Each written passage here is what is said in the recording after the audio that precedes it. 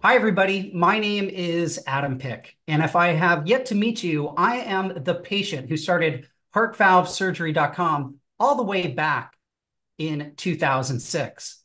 I'd like to extend a huge welcome to all the members who are coming on the line from places all over the world. And the mission of our website at HeartValveSurgery.com is simply to educate and empower patients just like you.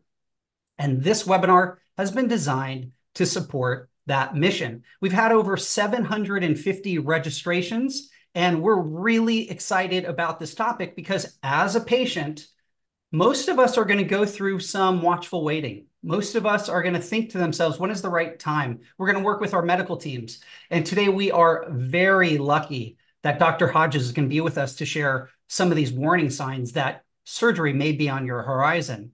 So, during the webinar, you're going to be in what's known as listen only mode. But I encourage you to submit your questions throughout the webinar. And let's look at the agenda real quick. We're going to go through the introductions. We're going to have some high-level heart valve disease insights. We're then going to dive very deep into the 5 warning signs. We're going to have Q&A, and then we're going to get into a very quick 5-question survey as we wrap up the webinar. Now, when it comes to the introduction of our featured speaker, I am honored and I'm humbled that he is taking time away from his very busy practice at Northwestern Medicine in Chicago, Illinois. So who is he?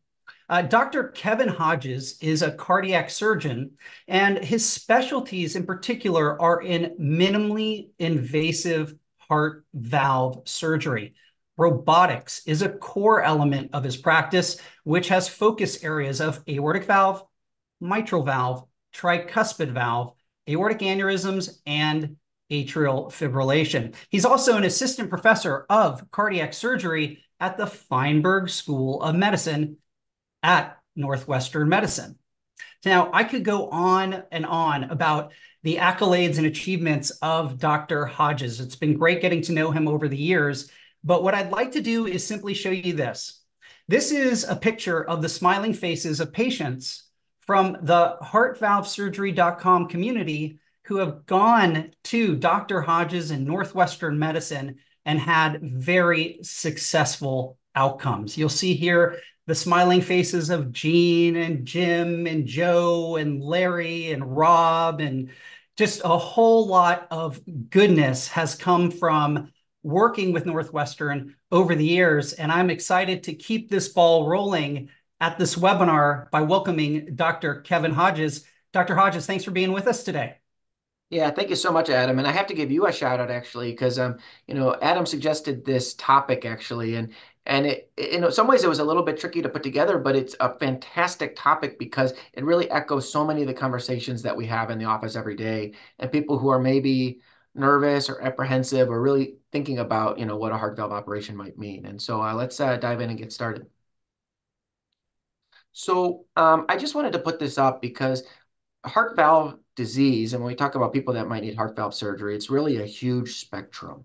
A huge number of people at some time or another throughout their life are going to be told by a healthcare provider that they have a heart murmur. And, very few of them will actually progress to have a severe valve disease or to need heart surgery. And so in some way, that's meant to reassure people, but also to know that there are tons of providers who are specialists and experts in this area that can help you navigate these issues and know if or when a procedure is right for you. So let's go to the next slide. And to illustrate that a little bit, I want to show this, and you can just go ahead and play both videos here, Adam. These are 2 patients who have mitral valve regurgitation. On the left is a patient, I think I operated on this patient for coronary artery disease or something unrelated, who has mitral valve regurgitation that is mild, and it doesn't even need a repair at the time of another heart surgery. On the right is the complete opposite spectrum. This is somebody who has severe mitral valve regurgitation, who is starting to experience symptoms of heart failure, and who we needed to intervene and fix their mitral valve. So let's go to the next slide. And Dr. Hodges, real quick, we have some patients on the line who may be newly diagnosed. We may have some patients on the line who have had multiple procedures.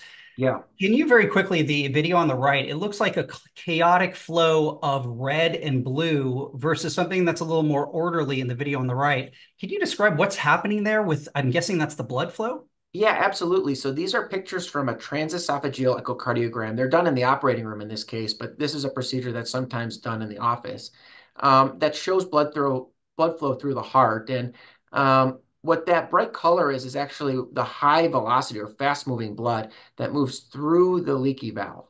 And so what's opening and closing there is the mitral valve. And this patient, that's a little bit hard to see. This is just one representative picture. There's what we call mitral valve prolapse, and there's a severe prolapse where some of the cords that hold the mitral valve in place have actually broken.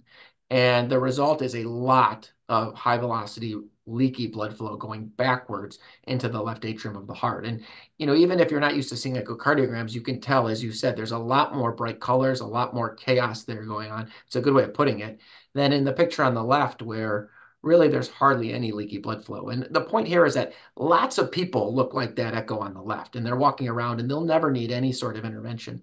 But if it becomes the chaotic picture on the right, we have a lot of tools to figure out what the right thing to do is.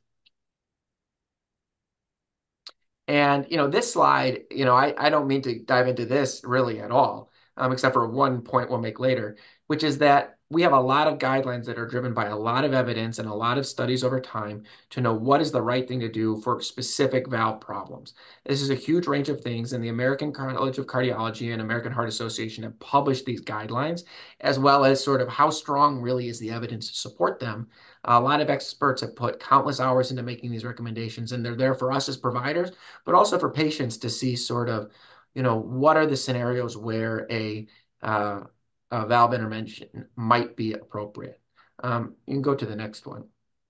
For the purposes of this webinar, we're going to use a lot of examples that have to do with two of the most common heart valve issues, which are aortic stenosis, or a narrowed aortic valve, or mitral valve regurgitation, which is a leaky mitral valve. And the purpose here is to highlight sort of big picture, sort of high level concepts of when a valve intervention might be needed. But a lot of these things apply to other valves as well. I know we have a question coming up at the end about the tricuspid valve in particular, which is a great question, and we'll dive into that. So we're going to talk about high level things. And if you have a valve problem that isn't one of these two specific things, the concepts are still really applicable. But I wanted to sort of focus on two so that we could look at some of the data and some of the supporting echo pictures and things like that. Go to the next slide. So warning sign number one is when you start to develop symptoms. And so the primary symptoms of valvular heart disease are the ones that I have in bold. In layman's terms, shortness of breath, or the medical terms we use are dyspnea, or what this really is symptoms of heart failure, chest pain, or we use the term angina, or dizziness. And we use the term syncope to describe specifically the type of dizziness where you get lightheaded and you're going to faint. Dizziness is a broad term, and some people get lightheaded or have vertigo or things like that. It's broad, but specifically lightheadedness and this feeling of faintness can often be a sign of severe valve disease. But that's not the only thing, and we'll talk a little bit about how we tease these apart. But some patients present with fatigue or just not feeling themselves. Some patients have irregular heartbeats or feelings of palpitations, or some people may have swelling in their legs from retained fluid, what we would call lower extremity edema. If you go to the next one, we'll talk a little bit about why symptoms are so important. This is a graph, and bear with me in this, some of these figures. We'll talk through them. I know they can be busy. This is something that everybody's familiar with if they went to medical school, this specific graph. And what this shows is the natural history or the progression of aortic stenosis over time if it's not treated. And the pink line shows the percentage of patients who have severe aortic stenosis who are alive without treatment. This was before we had valve replacement available for people. And for the most part, people do very, very well. That line stays up near 100% for a very long time until people develop symptoms. And you can see that pink line sort of drops off of a cliff. And within really about 3 years, the chance of being alive with severe aortic stenosis and symptoms becomes very low. It's a very, very bad problem without treatment. And so you can see that if you start to fall into this category of developing symptoms specifically of chest pain, lightheadedness, or shortness of breath due to heart failure, your life expectancy without a valve intervention is very low. So this is a no-brainer. If you have symptoms related to a severe aortic stenosis or really any severe valvular heart disease, it's time to do something about it. If you go to the next slide. And just real quick, Dr. Hodges, I want to Yeah, make sure everybody in the line gets this because it looks like the window here for doing that intervention is very narrow. It looks like if you don't have any form of treatment done within something like 24 months, 50% of the people are not living. Is that accurate? that's true specifically for aortic stenosis. Some of the other valve lesions, like mitral valve regurgitation, for instance, is a little bit better tolerated. But in particular for this one, yeah, once you start to develop symptoms of aortic stenosis, there's really no time to wait. This is where you need to be thinking about having your valve fixed. This is about actually not just if you have symptoms, you do poorly without treatment, but once you develop symptoms, you actually do worse once you get your treatment. What this shows, again, this is the same sort of line of how many patients are alive, but instead of looking at without treatment, this is starting from the day of your valve surgery. And this is for people with mitral valve regurgitation. Um, Class 1, 2, 3, and 4 are worsening class of symptoms. That's the New York Heart Association classification for heart failure symptoms. Class 1 is essentially no symptoms, and class 4 is very, very bad symptoms where you're essentially bedbound. And so this shows if you come in at one of these levels, how likely you are to be alive 20 years after your heart valve surgery. And you can see that there's a clear differentiation. So what this says is not only are you not likely to do well without surgery if you have a valve problem like this. But also, if you wait too long and you're in one of these more advanced classes of symptoms, you're less likely to make a full recovery and have that really good outcome that we shoot for after we fix your valve. You still have to have it fixed, but your long-term life expectancy and your long-term trajectory might not be as good if you prolong surgery too long after you start to develop symptoms. Um, so this leads us to the next question because most people, when they find out that they have a valve problem, and even probably for some time after that, aren't symptomatic. So what if you're asymptomatic? How do we decide? So that's where a multidisciplinary heart valve team comes into play. And this is really a hugely important concept. So if you're a patient, you're going to have your primary care doctor. You may have a cardiologist that you've seen regularly, and you're going to be monitored. You may have a new diagnosis, or maybe you are in surveillance and your heart valve disease is getting a little worse.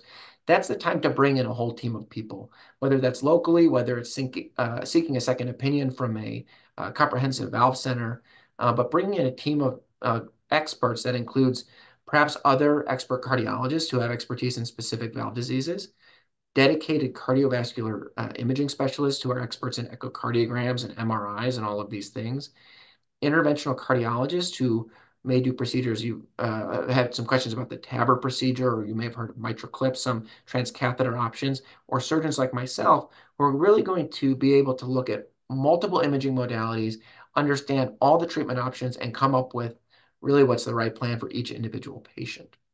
Um, and this kind of falls into the realm of sort of getting a second opinion about valve disease. And so if you go to the next slide, I want to talk about that concept for a minute. Here at Northwestern, we're a referral center. Most of our patients come from outside of our system initially. And so we see people from all over the country, whether it's virtually, on the phone, in person. This is a role that we fill a lot. And so one question is, what is the role? When is it right to get a second opinion about your valvular heart disease? I think the times are when you have a new diagnosis and you're trying to understand what that diagnosis means. If there's been a change in your valve function, if you've had mild mitral valve regurgitation for some time and suddenly you get an echo and it says it's severe and you're trying to figure out what to do. Certainly, if you have a change in your heart function, if your heart looks like it's becoming weaker, we'll talk a lot about this in a second. That's a really important time.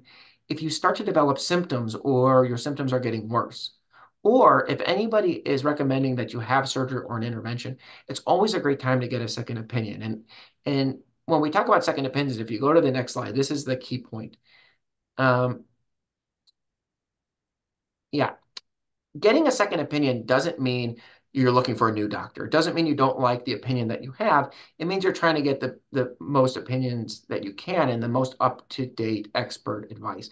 And we tell our people, our patients who come to us, to seek a second opinion all the time because we really believe that having more expert opinions leads to better decision making and better outcomes. And so, one of the roles that we sometimes fill here is to give a second opinion and give guidance, even when we know that a patient may not ultimately have all of their care at a center like Northwestern, but we do really think that's an important role that places like this fill, is to make sure people have really the right data and advice to go off of. And Okay, so let's Yeah, go, and go Dr. ahead. Hodges, real quick, as we talked about, we're all about empowerment here Yeah, for patients. And this is really a critical moment, I think, because there is that thought that a physician might take offense to getting a second opinion. And we have some recent data. We did a survey of 100 patients, and we asked them the question, did you get a second opinion? 61% of those patients did go ahead and get a second opinion. So you are not alone. You're not abnormal if you decide, like Dr. Hodges is saying, to get a second opinion, because this is a big deal, right? Dr. Hodges, heart surgery, it's a absolutely. little different than a haircut. So I love what you're talking here about getting a second opinion. And let's go on to the next slide. And so that leads us, so we're sort of out of the range of, clear-cut symptomatic valve disease, because that's a no-brainer. So the number two is you have a change in your heart function. And this is also kind of a no-brainer. And we'll talk a little bit about what this means. So let's go to the next slide. So even if you don't have symptoms, your heart can be feeling the effects of your valve disease. And the reason you don't have symptoms is that your heart is compensating. Adam, I have to say, these are homemade slides. I'm very proud of them. So here, we're going to advance through them here. You've seen them. All right, so go ahead. So if you have aortic stenosis, your heart compensates just like any other muscle by bulking up. It gets really strong. So let's see what happens. There it is. So that's your heart as it's compensating for severe aortic stenosis. The muscle gets stronger, the muscle gets thicker. The opening of that aortic valve may be very small, even maybe the size of a pen, but the muscle gets strong and it's able to squeeze the blood through it and keep you from having symptoms, even though it's really working very hard. So let's see the mitral valve. And the same thing is through here. I don't have a great Arnold Schwarzenegger analogy for this one, but your heart compensates when you have mitral valve regurgitation by pumping more blood with each beat. If a huge amount of that blood is going backwards, the heart has to pump more with each beat so that enough of it is still going forwards. And so this was my sort of analogy here, which is a Lance Armstrong Tour de France biker who's sort of ultra efficient in terms of kind of moving things in the right direction. So let's look a little bit in real life what that looks like. Um, so this is a patient who has severe aortic stenosis. Right in the middle, for those of you who may have seen echoes, or I don't know if Adam, if you can kind of hover right there, a little bit down there, a little bit down in that sort of bright white. Yeah, that's the aortic valve right there. It's thick, it's calcified, it's not opening and closing much. And the left ventricle's adapted to this. The muscle that's squeezing together has gotten very thick, and the chamber inside the left ventricle is still relatively small. The heart's squeezing most of the blood out of that ventricle with every beat. This might even be somebody whose ejection fraction is higher than what we would normally see. It's a hyperdynamic left ventricle, very thick muscle. So let's look at a comparison. We'll show a side by side in a minute, but let's look at what happens with a severe mitral valve regurgitation. So down at the bottom, opening and closing is a mitral valve right there. Thanks, Adam. This is a patient with mitral valve prolapse. Those two leaflets don't meet at all. So they have, even though we don't have that color, you can tell they have severe mitral valve regurgitation. Well, this ventricle, the muscle thickness is normal, but the ventricular chamber is dilating. The heart is stretching out so that there's more volume in the heart with each beat, so that as it squeezes, enough of the blood is still going forward, even though a large proportion of it is going backwards into the lungs. So let's look at those two things side by side. I think you'll be able to see the difference. Um, yeah, perfect. So on the left, severe aortic stenosis with a small chamber of the ventricle. Yep, that's the valve right there. Yep, and a thick muscle. On the right, you have the opposite. You have a big, wide open ventricle that's very dilated to accommodate that leaky mitral valve. So let's go to the next one here and go back to my cartoons. So the problem is that your heart can't compensate like this forever. And so eventually, with all of this work and compensation and straining, this is what happens next. Eventually you get failure. So you sort of run out of steam. And then what you can lead to is what you get in this next echo. So this, unfortunately, is a patient, actually a patient I operated on, who has severe aortic stenosis that went untreated for a very long time. You have the same sort of bright white calcified aortic valve in the middle. Exactly, yep. And the ventricle, it's no longer thick and squeezing heavily. It's actually sort of run out of steam. It started to dilate, which is bad in aortic stenosis.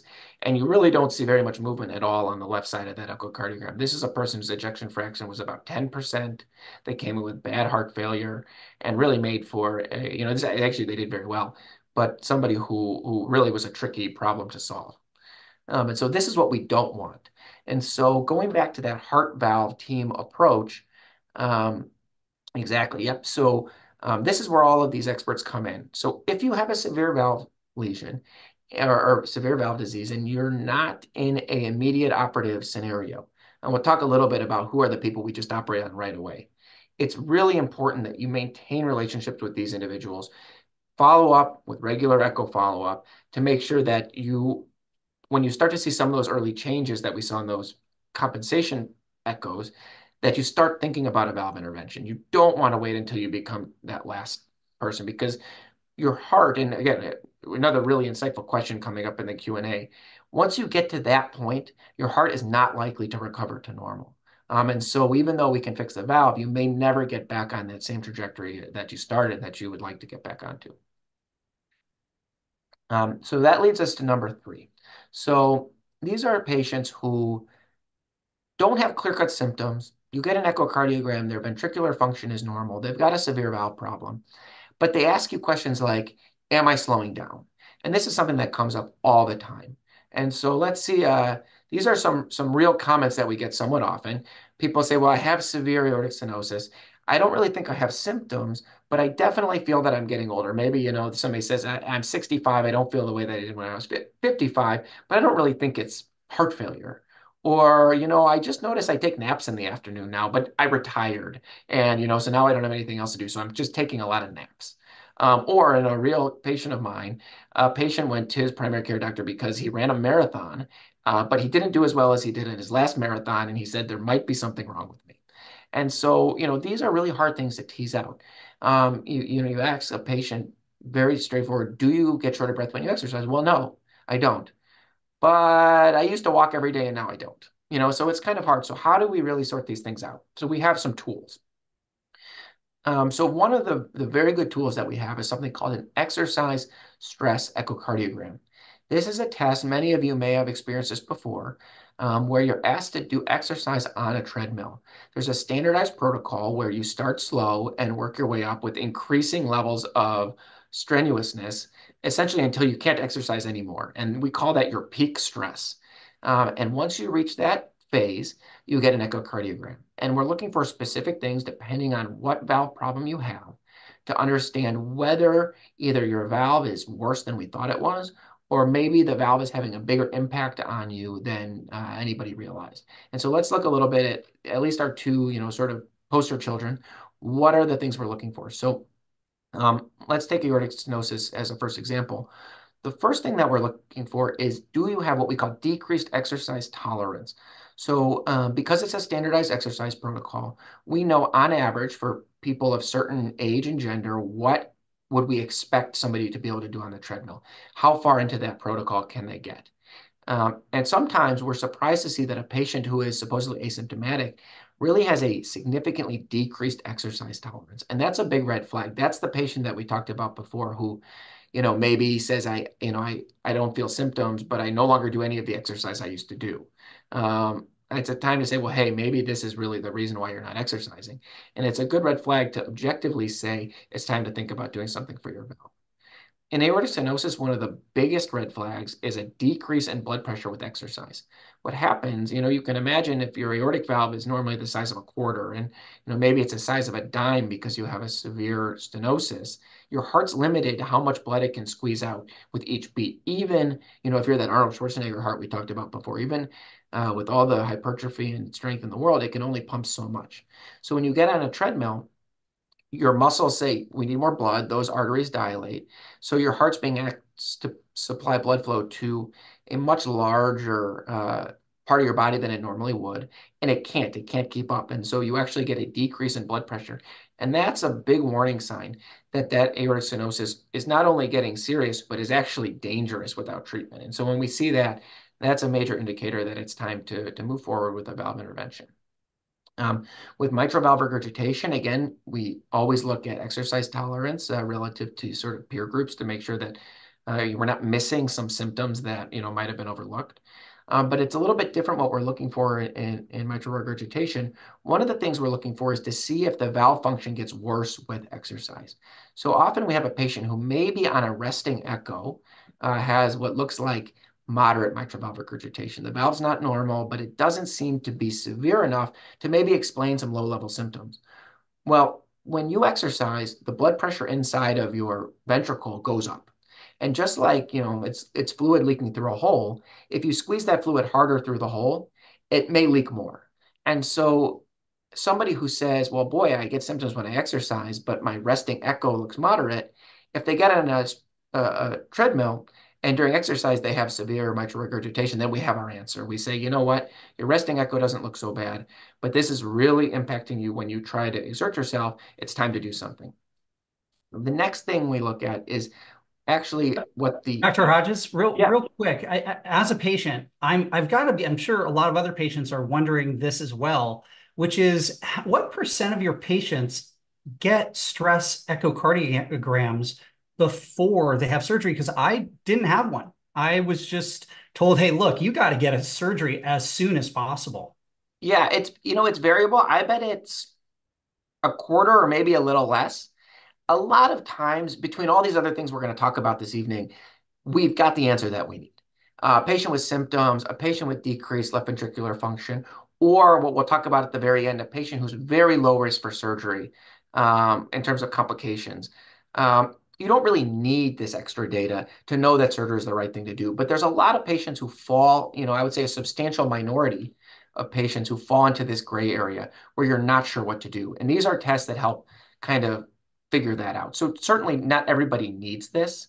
But when you're a little uncertain what to do, or, one instance that comes up, I like to think everybody wants to see me in the office, but I understand that maybe nobody's excited about the prospect of a heart operation. Um, Sometimes people come in and say, hey, I want to wait 6 months. Do you think that's safe? This is a great tool to say, well, let's put you on a treadmill. Let's see how you do. If everything looks fine, the chance of developing a complication over the next 6 months is pretty low. But if you get on a treadmill and things don't look good, then we need to have a more serious conversation about doing something sooner. So that's another good time to do a test like this. Great. Thanks so much. Um, so the other one is a blood test, and I want to talk about this specifically in relation to aortic valve stenosis, and that's something called a serum BNP level. Um, So BNP is a hormone that is released by the left ventricle, and it's released when that heart muscle is stretched or experience increased stress. The main thing we use it for clinically is actually to track symptoms in heart failure patients. So a patient comes in the emergency room and they're short of breath, and we're trying to figure out, is this from the heart or some other organ? We can check this blood level, and it gives us some sense if the heart is being pushed beyond its limits. But what we're realizing is that, especially in patients with aortic stenosis who are asymptomatic, there's a subset of patients where this hormone is elevated. And it's a marker that the heart is working harder than it should be. And so as we're deciding, is it time to do an early surgery for a patient with aortic stenosis? If that lab test is elevated, then those patients have a higher chance of progressing to that symptomatic phase in the very near future and have a higher rate of complications without having their valve treated. And so, especially in that patient population, this is being ordered and utilized regularly. So you may see this, you may be asked to have this blood test drawn to help determine, are we at that stage or not? Um, so, so that's sort of the asymptomatic, we're not sure. This is a little bit of a different one, but something that's a little bit near and dear to my heart, which is the onset of new atrial fibrillation. So if you go to the next slide, atrial fibrillation is an abnormal heart rhythm. I think if you turn on any TV station right now, there's a lot of television ads that are about atrial fibrillation. It's getting a lot of press lately. But what atrial fibrillation is essentially an abnormal heart rhythm where instead of electrical activity moving from the heart's internal pacemaker, you can call it, called the sinoatrial node, through the upper chambers or the atrium of the heart to the ventricles in a coordinated manner. The electrical activity in those upper chambers or atrium is what we call disorganized. It's sort of shown on the right here, these arrows moving all over the place. And what you get is a couple things. You get first an abnormal EKG shown on the bottom. You may have symptoms of heart palpitations. Sometimes people get a very rapid heart rate. And in some cases, it can even lead to heart failure or pretty significant symptoms. But if you go to the next slide, this is something that is very frequently associated with valvular heart disease. And the classic example of this, the best one that's easiest to understand, is with mitral valve regurgitation. The pictures on the bottom show two hearts. One is with the mitral valve on the left that works normally. There's sort of two leaflets that are pointing down attached to strings that are attached to the ventricles. Those leaflets are meeting in the middle, and that's if you show the left one, that's the normal. Yep. So, they're meeting in the middle and there's no leakage. On the right, you see mitral valve prolapse, and those two leaflets are billowing upwards into the atrium, and blood is able to leak out in between them. That leaky blood stretches out the muscle in the left atrium. So, anybody who's been followed for mitral regurgitation likely has seen some indication on an echo report that they have an enlarged left atrium. That's from the volume and pressure building up in the atrium and stretching that out. Well, that also leads to formation of fibrosis and scarring in the atrium that disrupts the normal electrical activity of the atrium and can lead to atrial fibrillation. So the first thing that atrial fibrillation tells us in a valve disease patient is that valve disease is pretty significant. In order to get to that stage for the atrium to stretch out, to develop atrial fibrillation, it needs to be a pretty significant valve problem. So that tells us that it's severe and it's impacting the heart in a negative way. So let's go to the next one here. The other important thing to know, and this is, very simply put, is that atrial fibrillation is bad. Every study that's ever looked at populations of patients and compared patients with atrial fibrillation to patients without atrial fibrillation has found that even the life expectancy of patients with atrial fibrillation is reduced. Patients have more heart failure, more strokes. It's a really bad actor. And this, we don't need to go into it, but this chart on the left side, this is a list of big population-based studies looking at people with heart disease, comparing patients with or without AFib. And the fact that all these black lines and diamonds and gray boxes and things are all clustered on the right side of that graph means that in every study, they found that atrial fibrillation is associated with worse long-term survival. And that's a really big deal. On the right, we've got another important thing about atrial fibrillation, which is that atrial fibrillation is associated with blood clots in the heart and strokes.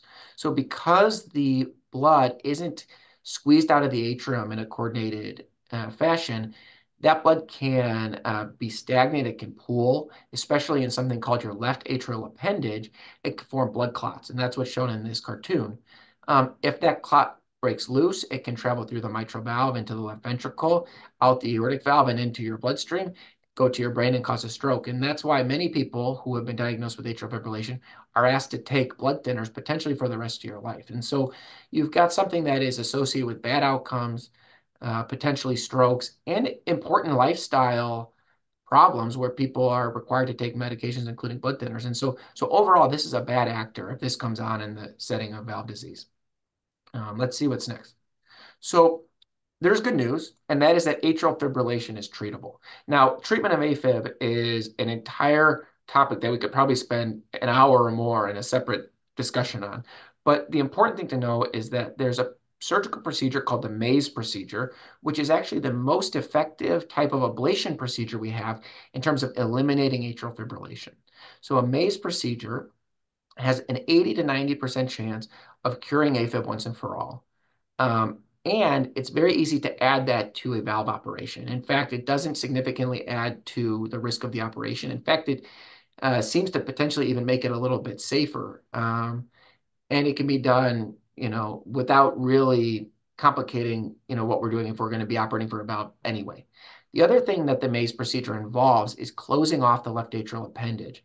The cartoon on the right has this sort of white angled thing as a representation of what we call a left atrial appendage clip. And what we do with that is place it in a way to keep blood from moving in and out of the left atrial appendage. That's the spot where blood clots form most commonly if you have AFib. If blood can't get in and out of that appendage, it can't form a clot there, and it can't lead to a stroke. So it doesn't eliminate the risk of stroke, but it significantly reduces that risk. And there's more and more data coming out that just doing this improves people's outcomes when they have AFib. So let's go to what's next. This one, I apologize for two graphs here, but I think it makes a really important point. So this is to show that treating AFib during your valve surgery improves your long-term outcomes. This is a really, really good study that came out of Washington University in St. Louis all the way back in 2018, about 5 or 6 years ago now. On the left, we have these red and green lines. This is again, starting all the way on the left, that's at the time of somebody's heart surgery. And going toward the right is over a course of time out to 10 years. And it's looking at the percentage of people who are still alive after their heart surgery. Now, by the way, this reminds me of a question that we sometimes get in surgery, which is, if I have valve surgery, does that mean I only have a 50% chance of being alive at 10 years? No, it doesn't mean that. You have to remember that a lot of people who have valve surgery are having valve surgery later in life where their chance of being alive 10 years, maybe 50% anyway. So the sort of not having heart surgery lines look a lot like this. So I want to emphasize that. I've been asked that question before, and I think it's a common myth that if you have heart surgery, you're not going to live very long. That's not true. Um, but the point of these graphs is that patients who come into the hospital, have valve surgery, who never had a history of AFib, have an expected postoperative trajectory.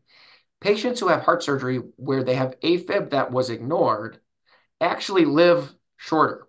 So they have much worse outcomes. So that shows us that AFib over time is really a detriment to patients. But if you look on the right, this shows that same green line is exactly the same. Patients who had heart surgery who didn't have AFib, they do great. The good news is if you do a maze procedure like we showed on the last slide, the new line, that's the blue line, people who have heart surgery who had a maze procedure, it's identical to the green line. That's identical from a statistical standpoint, even though they wiggle in and out of each other. So treating your AFib, if you're a patient who has, let's say, mitral regurgitation, you develop AFib, it's a bad problem. But if you have your valve fixed, you have a maze operation, it puts you right back on that normal trajectory, the same as if you had never developed AFib in the first place. So again, a little bit busy, and I apologize for the statistics here, but I think it's a really important point that, one, AFib means you have a severe valve problem. Two, if you have a severe valve problem and you have AFib, you need to get your valve fixed and you need to have your AFib treated because that combination of things is what's going to put you back on a normal trajectory. And there's a whole nother, slide about under treatment of atrial fibrillation during heart surgery. So I would just put a little public service announcement. If you have a valve problem and you're talking to someone about that and you have AFib, please ask them what they're going to do for your AFib. That's a really, really important point. Yeah, Dr. Hodges, this is something that we have been working on a lot. It's getting awareness up to these therapies, whether it's a maze procedure or a left atrial appendage closure, Yeah, to help patients. And I just want to make sure we have this question from Robin on this specific topic. I'm curious, she says, can you fix AFib at the same time as the valve if you are doing an open heart surgery? absolutely. Absolutely. So if you go back, can you go back to the last slide? So these are, surgical cartoons. But if you look at the one on the left, that sort of beige thing down in there is the mitral valve. Adam, could you kind of hover over? Yeah, there you go. So that's the mitral valve. This is the exact exposure that I use during open heart surgery to repair somebody's mitral valve. And the white lines are meant to represent the lines of scar. And I didn't go into a lot of detail about what the maze procedure is, but I can. Those are the lines of scar that we make in the muscle to try to cure the AFib. What the maze procedure is, it's actually named after like a maze in a children's coloring book. It's a line of scars that go throughout the left atrium that disrupt all the known areas where atrial fibrillation comes from. But it also creates a path, a so-called maze, for the normal electrical activity of the heart to make its way from the atrium to the ventricle. So it preserves the normal electrical activity, but disrupts the abnormal. And as you see here, especially for mitral valve surgery, but really for any surgery, it's very easy to add that because we're working in that area anyway. And so, if you look at, I mean, there's tons of data on this. We could spend an hour easily. Um, if you look at surgeons and their approach to treating AFib, people that do a lot of mitral valve surgery, we're really good at this because we're used to working in that area of the heart. If you have a mitral valve repair and you have AFib, 90% of the time, anywhere in the country, somebody's going to address your AFib. I think the area where we're working on awareness is for other operations, for aortic valve surgery, for coronary bypass surgery, making sure that people are recognizing that this is a bad problem and you have a unique opportunity to address that at the time of heart surgery and really improve patients' long-term outcomes. So that's AFib. So the last one, and this one actually we're going to probably spend the most time on because it's probably the most complicated, most data, is that if you are a patient who has a severe valve problem and you're low risk for complications during surgery. And to understand this, I want to look at this graph, again, a little bit homemade, so I apologize, which is the concept that timing of treating valve disease is a risk-benefit calculation. So over time, if you not ignore, but if you're in a watchful waiting period and you're treating valve disease with medicine, your chance of developing complications goes up. And those complications are things like atrial fibrillation, heart failure, or even death. So the longer you wait, the longer chance you have of developing that problem. And then the decision to proceed with surgery is a comparison, essentially, of the risk of an operation versus the risk of developing a serious complication by not having surgery. So if you go to the next one, this would be somebody who is high risk for surgical complications. And so the risk with surgery is way up at the top of the graph. These lines, they never cross because in this hypothetical patient, let's say somebody's 100 years old and they have renal failure, there's no way that the risk of surgery is going to be lower than the risk of continuing to treat with medicines. And it may be the case that we wait till the very end of this path, or maybe surgery never makes sense at all. But now if you go to the next one, you see somebody who is maybe a medium surgical risk. Maybe they're have a couple comorbidities. Maybe they're not so healthy. Maybe they've had previous operations. This may be somebody that we know we're going to need to operate because we expect them to have a long life and we need to do something, but maybe we wait till they actually start to develop some of those symptoms. We want to know that they're actually going down that path before we subject them to an operation that may carry some real substantial risk. Then the last category is somebody who is low risk. And actually, I suspect that a large proportion of the people on this webinar probably fall into this category because for isolated valve surgery, most people are actually pretty low risk. These are people who we know that they have a severe valve problem. If it goes untreated, eventually they will develop problems, but they may be way in the future. But the risk of surgery is very low. For us, low risk is risk of complications, death, stroke, renal failure, serious things, less than 1%. If you are in that category, there's growing evidence that we'll go through in the next few slides that fixing your valve proactively actually improves your long-term outcomes because you never have a chance to develop any of those things. So as much as, we can treat AFib with a MACE procedure or we can get you through an operation and you'll do well, it'll never be as good as if those things never occurred in the first place. And so for people who are low risk, where we think we can do a really good job surgically, the field is moving more and more toward a proactive early approach to valve surgery, and we'll go through that next. So this figure comes from the New England Journal of Medicine. It's from a trial for patients with aortic valve stenosis.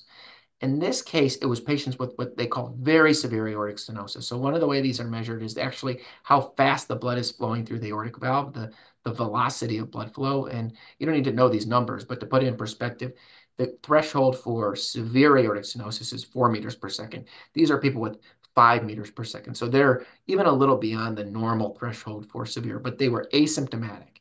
And even if there was a question, they made them do an exercise stress echo to prove they were asymptomatic. So truly asymptomatic patients. And they randomly assigned them to either early surgery at the time of diagnosis or what they called conservative care.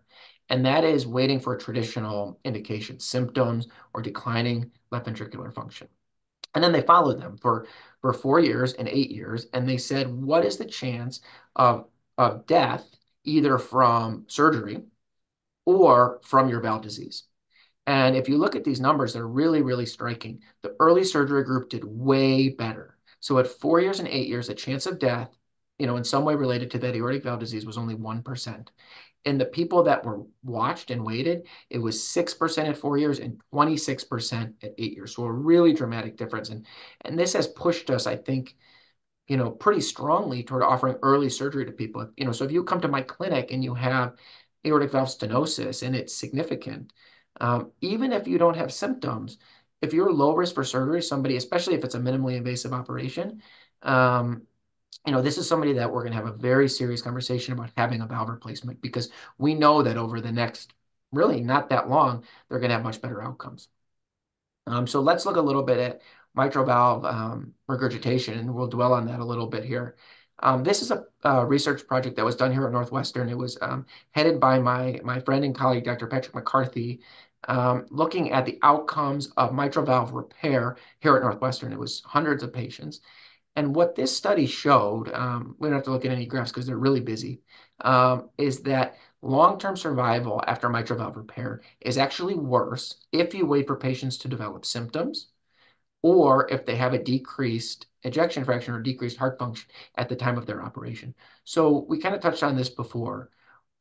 Historically, the recommendation was to wait for one of these two things before doing mitral valve surgery. What we've learned over the last several years is that actually people do better in the long term if we're more proactive. So if you're asymptomatic, we don't have these things, and you're a reasonable surgical risk, it makes sense to get your valve fixed. And the other thing that this study showed, I'll show you a figure in a little bit, is that the risk of these operations is extremely low and that the chance of having a good durable repair is excellent. So if you go to the next slide, I said I wasn't going to show all the guidelines, and I just want to show this one. This is in the latest iteration of the American Heart Association valve guidelines. And it just shows that this has finally made it to the point where there's a consensus on early intervention for mitral valve repair. And what it says is in asymptomatic patients with severe primary mitral regurgitation, that primary mitral regurgitation means mitral valve prolapse, and normal left ventricular function, mitral valve repair is reasonable when the likelihood of a successful and durable repair without residual regurgitation is greater than 95%, with an expected mortality rate of less than 1%. So that's that low risk we talked about, when it can be performed at a primary or comprehensive valve center. So there's a lot to unpack here, but the key point is asymptomatic patient with a normal heart function who's low risk for surgery where you can get a good durable repair and makes sense to operate early rather than wait for some of those traditional things. And so let's talk about what goes into some of these criteria. So let's go to the next one here. Yeah, and Dr. Hodges, I don't think you can see me, but my eyebrows are going to the top of my head. This is all really new data that I was not aware of in terms of a very proactive stance, given the risks of waiting too long to have a procedure done. We have just about 10 minutes left. I just want to let you know we still have some questions to get to in a rapid fire Q&A. Oh, So yeah. if you could move through these Well, as fast as possible, that'd be great. yeah, we'll move through quick. The point of this slide is to say that if you have mitral valve prolapse, you really want to repair, not a replacement. Replacement's great for certain people. Repair means great durability, hopefully one operation in your lifetime, no blood thinners, and lower risk of infection. Let's go to the next one here. We'll skip the surgical video. That was like, 4 minutes. This slide is to point out that mitral valve surgery ought to be performed at a center that does a lot of it. There's a ton of data to show that most centers in the United States are doing fewer than 100 mitral valve repair operations a year. If you do less than 100 to 200 cases a year, your chance of having a high operative mortality rate and a low valve repair rate are much higher. And there's a big step off. If you look at the graphs on the right, you can see that the slope of these lines, that's kind of what we're looking at, really changes dramatically in between 100 to 200 cases annually. And so it makes sense. Experience is the biggest thing that guides good outcomes in mitral valve surgery. This one is to highlight our outcomes because I'm really proud of them. It's from that same paper, but it shows what a mitral valve center of excellence really looks like. And these are people who were asymptomatic. These are the early surgery patients who had mitral valve repair at Northwestern. The operative mortality rate, 0%. The Chance of needing a reoperation for your mitral valve within 10 years, 0%. And the chance of having worse than moderate mitral regurgitation sometime within that 10 years is only 0.6%. So, I'm super proud of what we do at Northwestern. I'd be lying if I said we're the only center with these outcomes. I think we're really, really good. But the point is that a mitral valve center of excellence, a high volume center, is where you want to have your mitral valve surgery. The other really important thing to touch on is that if you come early for surgery and you don't have these other problems, you haven't developed AFib, you're not in heart failure, your ventricle is working well, you have a much higher chance of having a minimally invasive operation. Um, so we can do operations for valve disease that doesn't go through the breastbone, that goes between ribs, or is a robotic operation where the recovery time is closer to 2 weeks instead of the normal 6 weeks that we quote for a traditional heart surgery. But as we talked before, or we got going in earnest, we only do that if we don't compromise on safety. And the more other things that come up, the more patients present with heart failure, the more they have concomitant problems, the less likely we can really do this safely. And so early surgery gives you a better chance of a minimally invasive operation and a short recovery. And we'll skip through this We'll video, skip the correct? video. Okay. And so I just wanted to highlight that. This is exactly what I said. This is what we tell people for a robotic mitral valve repair or a mini thoracotomy aortic valve surgery. They should expect 3 to 4 days in the hospital. Don't lift anything heavier than 20 pounds for 2 weeks. Don't drive a car while you're taking narcotics. That's important. But otherwise, you can go back to your normal life in 2 weeks. Now, you'll be sore. All right. I don't want to oversell it. You'll be a little sore, but you can get on the golf course. You can exercise. You can lift weights. You can do work around the house. You can go back to work. And so that's a big deal compared to what people are used to thinking about with heart surgery. So this this is from us. This is something that we're really excited about, which is a fast access uh, program for Northwestern. That if people have questions, we know people have questions if they want a second opinion or even just to see what we're about. This gets you in contact with a dedicated nurse within 24 to 48 hours of reaching out. And usually you can talk to myself, one of my colleagues in surgery, or whoever the right person is. We try to make an appointment available within the first 1 to 2 weeks of reaching out to us. We realize that it's sometimes hard to get appointments places, and we want to do what we can to be available for patients. All All right, right. let's go to the questions. Yeah, Dr. Hodges, I can't thank you enough for the prepared remarks. A lot of learning. And to answer Michael's question to get this going, will the slides be provided after the webinar? The answer to that is yes. You're going to get access to not only a webinar replay of the video, but you're also going to get an ebook with a full transcript of all the great information that Dr. Hodges has shared today. So now, Dr. Hodges, we're going to rapid fire Q&A with you. Let's get started. My question to get this going, many patients in our community have already had a primary procedure. We got folks who are newly diagnosed, but a lot of folks are in that watchful waiting in the reoperative stage. Are there different signs for patients who already had a valve replacement or a valve repair that is now failing? And Roberto asks, what about paravalvular leak? Yeah, great question. So the signs aren't really different, but it does point a little bit to the risk-benefit issue that we talked about before. In certain cases, a reoperation is riskier than a primary operation. Sometimes it's not, but it can be. And so we have to kind of weigh those things. And often we're more inclined to wait a little bit if we're going to reoperate and do open heart surgery again for valve than a really early proactive operation. But that's not always the case, and every patient is a little different. The other thing that paravalvular leak hits at is there are often transcatheter options that are better suited to patients who have already had an operation than patients the first time. So a lot of times paravalvular leaks can be fixed transcatheter therapy, or you can have what's called a valve-in-valve operation, where a valve can replace a second time inside of a surgical heart valve. There's a lot of growing experience with that, and it's often a very good option. Fantastic. Hope that helped you, Roberto. I know it helped me. Richard asks, I was recently diagnosed with moderate mitral regurgitation. Can I still exercise, run, pickleball, yoga while I'm in the waiting room? Absolutely, and I would encourage it. But like anything, pay attention to how you feel. If you feel like your exercise tolerance is decreasing or you get short of breath, talk to your cardiologist to get an echo to see if something's changed. But I absolutely would encourage being as active as you can be. Great. Moving over to Susan, she asked, what percentage of people with heart valve disease develop congestive heart failure? This is the hardest one because we don't really know. We don't know what number of people are walking around with undiagnosed mild to moderate valve disease. And so we don't know, in a math perspective, the denominator. But to put it in some perspective, something like 2 to 3% of the population has mitral valve prolapse. And so when you think about that, I mean, that's a huge number of people. Very few of them will go on to develop congestive heart failure. And ideally, we treat them all before they get to that point. So maybe none, but it's actually a very small percentage of people who maybe have mild valve disease on an echocardiogram will ever go on to develop heart failure.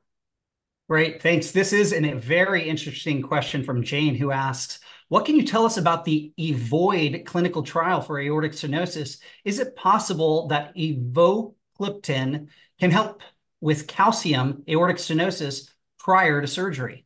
Yeah, evogliptin is a diabetes medication. It's being studied in a big trial to see if it reduces the progression of aortic stenosis, if it reduces how much calcium builds up in your valve over time. So they're looking at people with not severe but mild to moderate aortic stenosis and seeing if it makes a difference. There's been a lot of trials like this over the years with different agents, different approaches to see what might work. I don't know. To be honest, I don't know where things stand from a data collection standpoint in that particular trial. I do know that so far we haven't found a really good holy grail for preventing the progression of valve disease.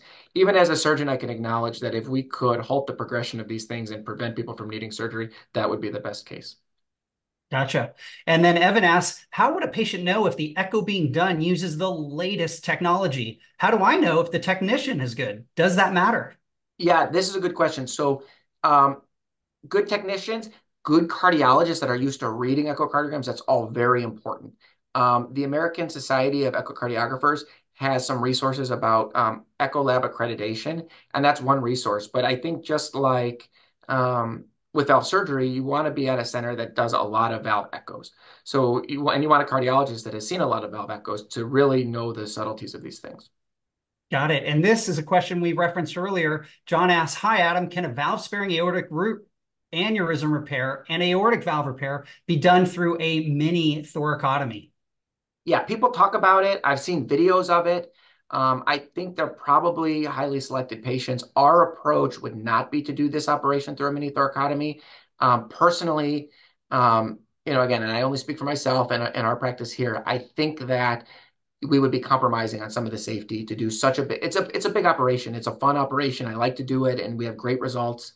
But I don't think I'd be being honest if I said I could do it through a mini thoracotomy with the same safety and outcomes as I could through a full sternotomy or even a partial sternotomy. Well, and again, I love your approach to safety, right? You're not Yeah. compromising anything, a technique or an approach. And I've heard you say it over it. Safety is paramount to everything that you do. Mayrab has a fascinating question, set of questions about remodeling. I'm going to summarize it. Is if essentially you have mitral valve disease and you have some issues with left ventricular ejection fractions, can the heart remodel over time after surgery to restore kind of normal cardiac function? Yeah, it's actually a complicated question. It depends a little bit on what the etiology of everything is. I'm going to make an assumption here for the purpose of giving a concise answer, and I'm going to assume this is like mitral valve prolapse and that the ventricle is dilated as a result of the valve disease. Once the ejection fraction starts to decrease, you often never get back to a totally normal ventricle or normal ejection fraction. But I think it's worth pointing out that that ejection fraction number doesn't exactly equal heart function. It's an estimate. It's based off a 2D echo picture. So if your ejection fraction is 45 to 50%, I fix your mitral valve and it drops to 30 to 35%, you're still going to feel way better at that level because at that 45%, half of that blood is going backwards. So effectively, your effective ejection fraction is really much lower. Got it. Gladys has a great question. Hey, I'm in the waiting room. Are patients with heart valve disease at more risk of getting an infection? Yeah, certain things like mitral valve prolapse, bicuspid aortic valve disease have been shown to be associated with increased risk for endocarditis, but that risk is probably relatively low. If you take as evidence the American Heart Association guidelines for taking antibiotics during a dental procedure, they've actually stopped recommending that for people with those sorts of things. It's really for people with artificial valves or previously repaired valves, things like that. So there is an increased risk, but it's not something that you have to sort of like live your life in fear, and you don't necessarily need to take extra precautions. Right. And I'm going to jump forward to this question from Kim because I get it all the time. Kim asks, I now have moderate aortic stenosis. Is TAVR suitable for someone who with a bicuspid aortic valve who is below 60 years old? Like most people, I'm a bit apprehensive about getting the open heart surgery. My goal is to try and advance to my late 50s before surgery needs to be performed. Yeah, TAVR is a fantastic technology. We said at the beginning. And it's probably very good for low surgical risk people. I think it's good for really a lot of people, especially people with normal aortic valve anatomy. The categories of people where maybe surgery is still the right way to go, unfortunately, is probably Kim, um, where bicuspid aortic valve, the seal with the currently available technology is not quite as good. So people with bicuspid aortic valve who are younger, potentially going to need multiple operations in the future. There's also some concern about if you can get in quite as big of a valve size. These patients probably are still better suited with a surgical aortic valve replacement. But the good thing, Kim, as a healthy 50-something-year-old who has a bicuspid aortic valve, is almost certainly going to be a pretty good candidate for a minimally invasive operation. And so that's somebody that, although they're not excited about heart surgery, it may be coming down the road and probably somebody we can do a very good operation for. Wow. Well, thank you. And on that note, wow, we still have over 200 people on the line. We are now over time. And before you go ahead and exit the webinar, please hold on. On behalf of myself and the team at HeartValveSurgery.com, Dr. Hodges, we want to extend a humongous thank you to you. We have learned a lot today, and we can't thank you enough for taking time away from your very busy practice at Northwestern to help us learn about the 5 warning signs. So thank you, Dr. Hodges. Absolutely. Adam, thank you so much. And I think this is going to happen anyway, but I just wanted to say to the people on the line that if there's questions, I know we didn't get to some of the questions and there may be some in the chat. Please get my contact information out there and we will try to get to all those questions so people get them answered. Right. And I also want to thank everybody who is here as a community. We are together live doing something that only happens a few times a year in an effort to educate and get the empowerment we need to get the best care for our hearts. And the last thing I'm going to do is thank you for completing the survey that is going to be coming up on our screen. Again, thanks everybody so much for being part of the webinar today. Hi, everybody. It's Adam. I hope you enjoyed that video. And don't forget, you can always subscribe to our YouTube channel. Watch the next 2 educational videos coming up on your screen, or click the blue button to visit HeartValveSurgery.com.